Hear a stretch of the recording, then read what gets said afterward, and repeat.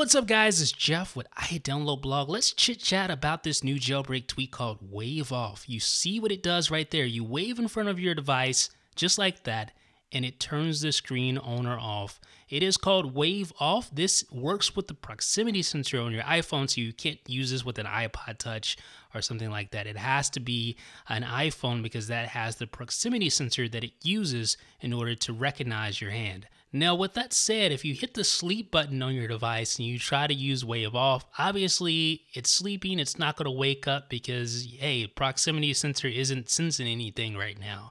So it doesn't matter how much you wave. If you have your device in sleep, it's not going to wake up or go off.